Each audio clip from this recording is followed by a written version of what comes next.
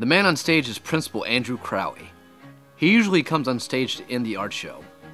This year, things were gonna be a little bit different.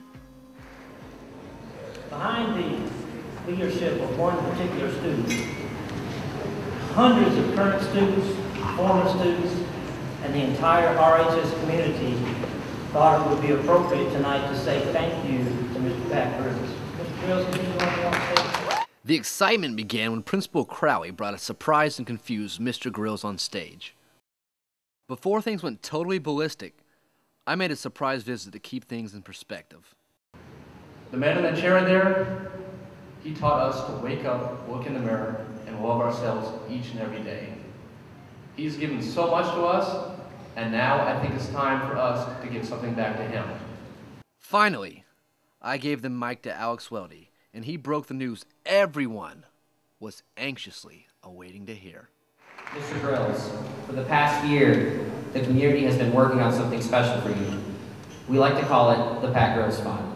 Our purpose was simple. We, the students, wanted to raise $10,000 to send you to Europe to witness the fine art and amazing beauty that is Europe. 210 days to do it, and after 2 fundraisers, 30 faculty donations, 206 individual donations from family, friends, students, and alumni, with 5,583 emails and 15,483 web hits.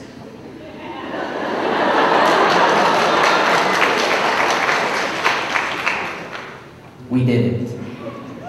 So, it is at this time that I would like to present you Mr. Patrick H. Grills, mentor, friend, and teacher, with a check for $10,000 to see all the amazing things that you have been teaching us for so long.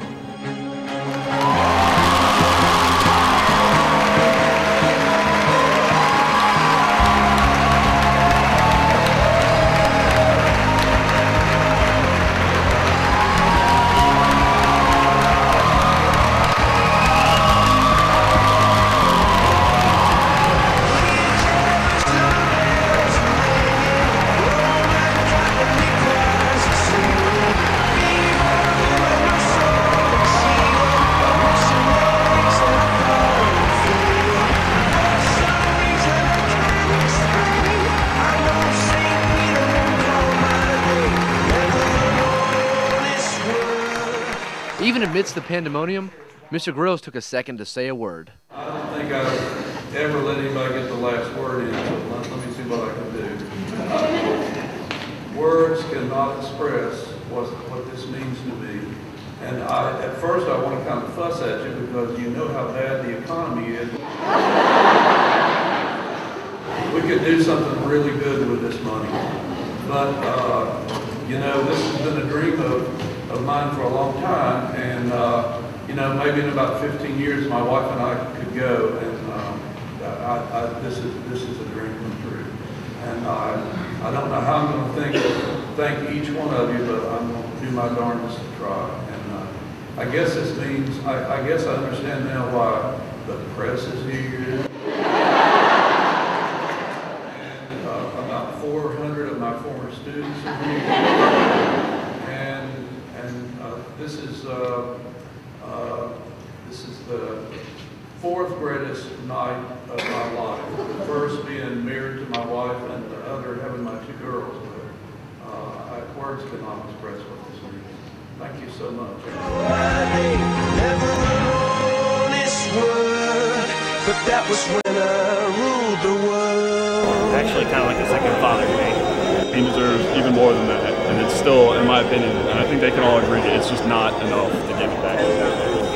Because of him, I actually feel like I can do something. It was one of the greatest rewards for a man who's given so much back to the community.